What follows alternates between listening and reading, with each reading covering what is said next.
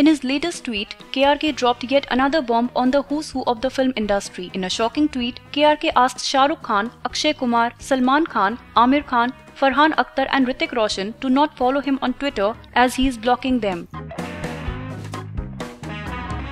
He tweeted, "You people, @being Salman Khan, I am SRK, I Hrithik, Ajay Devgan, Akshay Kumar, Amir Khan, Far Out Akhtar, Imran Hashmi, don't follow me so you are blocked." He followed his own tweet saying that if these celebs wanted him to unblock them, then they have to pay Rs 25k each to him.